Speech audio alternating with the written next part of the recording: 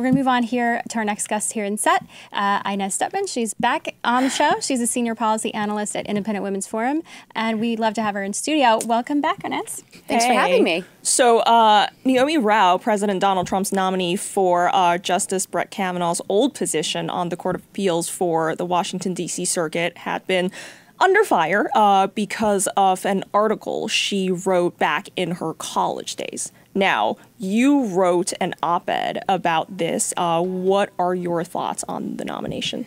Sure. Well, let's start with the first of 3 points. She's eminently qualified. This is a woman who's gone through University of Chicago Law School. She graduated undergrad in Yale. She clerked for Justice Clarence Thomas. And then she's worked both in the Senate Judiciary Committee and for 2 White House administrations, in this case in an office called OIRA, which deals directly with regulatory reform, which makes her an absolute perfect fit for this court because, as you mentioned, this is the D.C. Circuit Court. And because so many of the federal government agencies, the alphabet soup agencies, right, HHS, Department of Ed, those cases go through that court more often than not because those agencies are situated in Washington, D.C. So she has a background that is perfect for this seat on the court. So that's the first thing.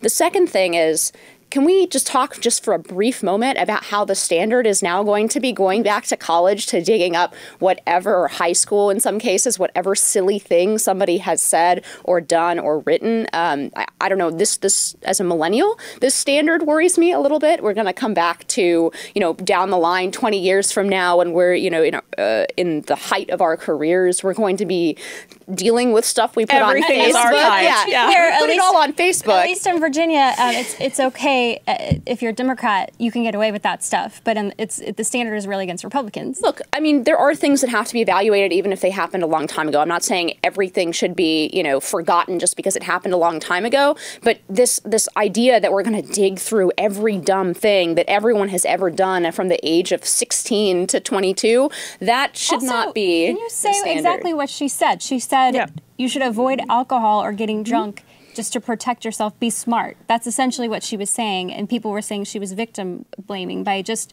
advocating common sense in many respects. Absolutely. So the third thing I was going to get to was the idea that this is not even, in my view, this doesn't even qualify as young and dumb, right?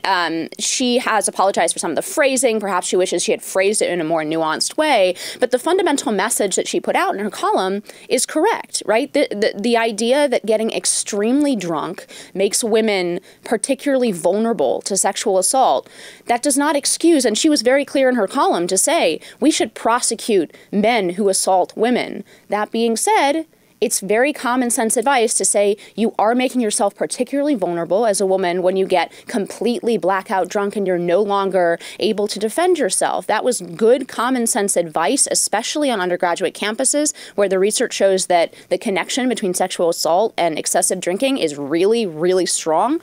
This was common sense advice, and I don't even think it qualifies as sort of an embarrassing moment of her past, even if she wishes maybe she had phrased it a little differently 20 years later. She's probably a better writer than she was in college, but I think the fundamental advice is very sound. Well, I don't know her past very well, but I do agree that there is a fundamental difference between the possibility of committing an assault versus an opinion, because you can change your opinion. You cannot change whatever the fact that you did. And the Wall Street Journal said that she had been Kavanaugh'd by the Democrats. Do you think the Democrats would have the same reaction if she was not nominated by President Donald Trump?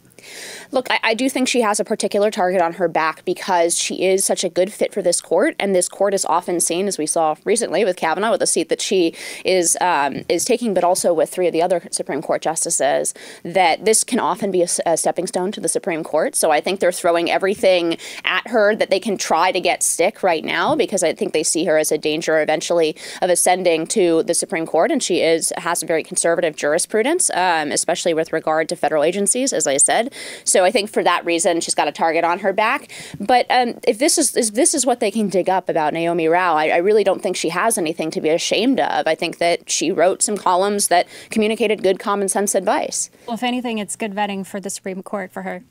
But so who's going to take her spot? Because I know that that's something, I get it that the court is much longer lived than any one administration, so it's a better spot longer term strategically. But who's going to take her place in the regulatory reform? Because that was something that she she's so good at. Absolutely, and I don't have a list of names for you, but it is a very, very key priority. I think it's one of those things that has gotten conservatives more and more on board with Donald Trump, the fact that his deregulatory agenda has been so successful and he has been able to repeal so many regulations and almost as important, stop a lot of new regulations from going into effect.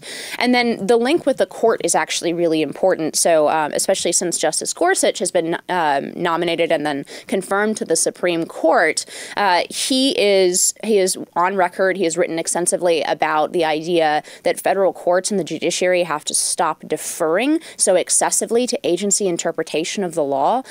This is kind of a growing thread in law schools and in jurisprudence and legal thinking, and I think that it's definitely something worth keeping an eye on. It's critical, in my view, to restoring actual control by the people, right? We elect folks, we all squabble about who we elect, we yell at each other, but then the reality is that so much of our policymaking is now done through regulatory agencies where we haven't elected anyone and we have no real accountability for a lot of these folks. So I think that's a really, really important aspect of law, and I think that's probably another reason why her nomination is getting so much scrutiny. All right. All right. Thanks we so will much. leave it there, but please come back.